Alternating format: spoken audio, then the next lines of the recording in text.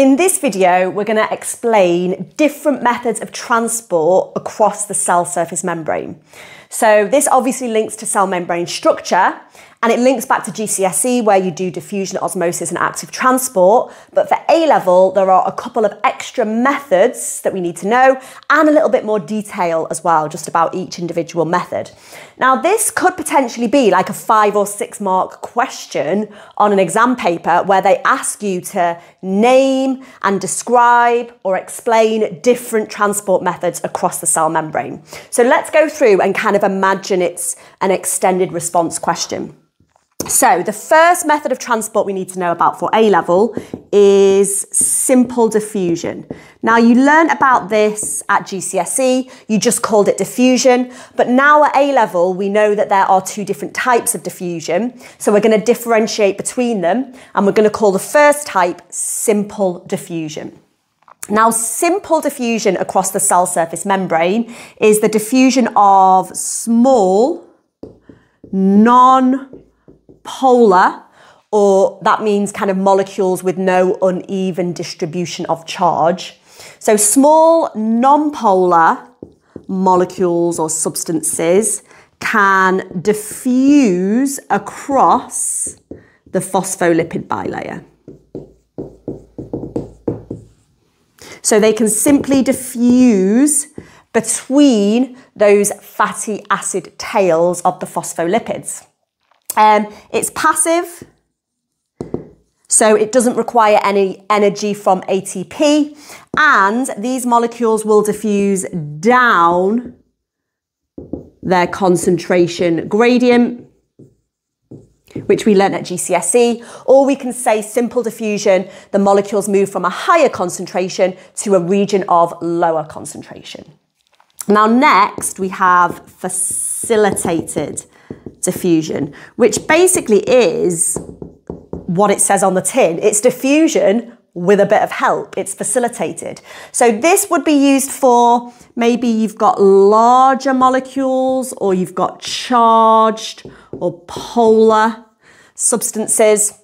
So it might be something like glucose or an amino acid, which is a little bit larger. It might be an ion, which has a charge. So it cannot simply diffuse across the phospholipid bilayer.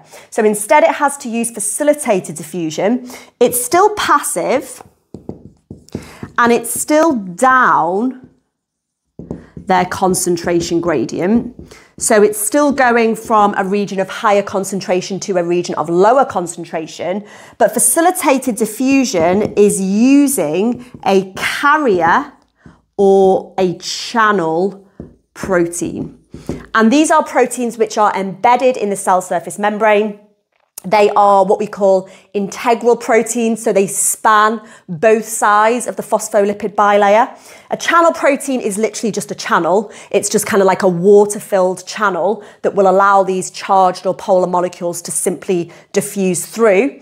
A carrier protein is a little bit different because it does change shape to move the molecule across the bilayer. But for A-level, we can just say that facilitated diffusion can use either a carrier protein or a channel protein. But the substance is not just diffusing through the phospholipid bilayer because it can't, because of the nature of that molecule. Okay, let's move on to osmosis. Again, it's one we did at GCSE, this one, but we can use different vocab. So osmosis is the diffusion of water specifically. And instead of talking about a concentration gradient, at A-level, we're going to say water moves or diffuses by osmosis from a higher water potential, that's the symbol for water potential which you can use, to a lower water potential. Now again, it's passive, and one of the similarities is the water is moving down its concentration gradient, just like with diffusion, but we're calling it a water potential gradient because it's going from a region where there's a higher concentration of water, which is a higher water potential, to a lower concentration of water, which is a lower water potential. And we should only be using osmosis, obviously, for the movement of water. Right, number 4, we've got active transports. Another one you did at GCSE. Now, the thing with active transport is it does require energy. Okay, so I'll start with that. It requires energy from ATP. So cells that do a lot of active transport will have a lot of mitochondria to produce a lot of ATP to provide the energy for active transport. What else? It uses a carrier protein, which changes shape to physically move the molecule across the membrane. And the important one is it moves molecules, or you can just say substances, against their concentration gradient. Or again, you can say from a region of lower concentration to a region of higher concentration.